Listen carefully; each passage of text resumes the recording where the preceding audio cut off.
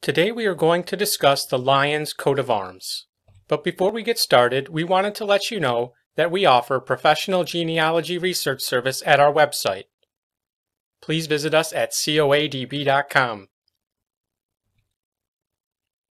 The first coat of arms to discuss is blazoned Argent, a Lion rampant gules. This coat of arms was borne by Sir John Lyons, who died in 1349 at the second Dunstable tournament in 1331, as recorded on an effigy in Warkworth, Northamptonshire, England. Now, the Dunstable tournament was a tournament of knights from across Europe. Another Purpure, a lion rampant argent.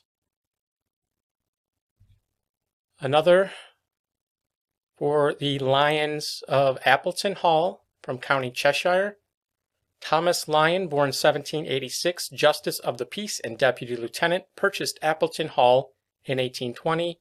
He descended from Thomas Lyon, born in 1626, who was of ancient Scottish descent and served in the Scots Greys and settled at Warrington in County Lancashire. Another for the Reverend Ralph Lyon, born 1795, Rector of Bishops Caudle, County Dorset, son of William Lyon, a weaver and linen manufacturer. Here we see Reverend Ralph Lyon. Another granted to Lieutenant General Sir James Lyon, born 1775, Army officer and Governor of Barbados, the son of Captain James Lyon of the 35th Regiment of Foot. His coat of arms is similar to that of his ancestor Patrick Lyon, who died in 1459 and was created the first Lord Glamis in the year 1445. Another from Old Park in Antrim, Northern Ireland, granted to William Lyons, Esquire, born 1781, of Old Park near Belfast, the grandson of David Lyons, born 1701, of Belfast, and also granted to their descendants. The family descended from David Lyons of Belfast, son of Thomas Lyons, born 1624. Another for the Lyons of Laddistown in Westmeath, Ireland, Major John Charles Lyons, born 1792, Justice of the Peace of Laddiston near Mullingar in County Westmeath, Ireland, built his own printing press and grew orchards in a glass house that he heated and watered by filling it from a stream with his own invention. He was the only child of Captain Charles John Lyons, born 1766. Another coat of arms for the Lyons family of Antigua, Captain John Lyons, born 1760.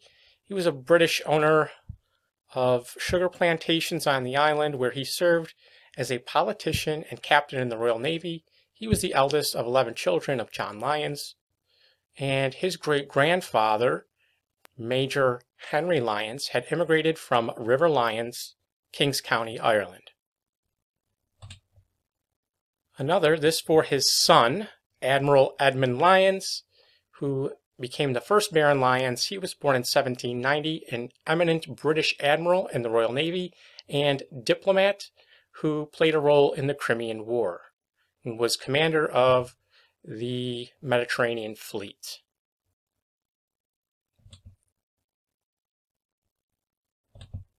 Another granted to Sir William Lyons, born 1794, Mayor of Cork, Ireland, who was knighted in 1849 on the occasion of Her Majesty's visit to that city. Another for County Hereford, London, and West Twyford in Middlesex, Sir John Lyon, who died in 1564, was a London grocer and future mayor of London, who purchased West Twyford in 1540, and he had sons Henry and John, and nephew Richard Lyon, who died in 1580. Another found as impaled on a monument in Long Ashton, County Somerset, to Sir Richard Choke, who died in 1483, whose wife was Enid Witheridge Lyons, born in South Molton, County Somerset, in 1422.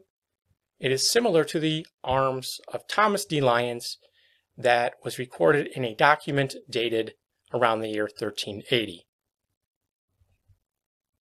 Purpure, orle, and azure, a chevron ermine, coat of arms of Thomas Lyons, Esquire, who had a daughter who married into the Rainsford family of Great Lew in Oxfordshire, England.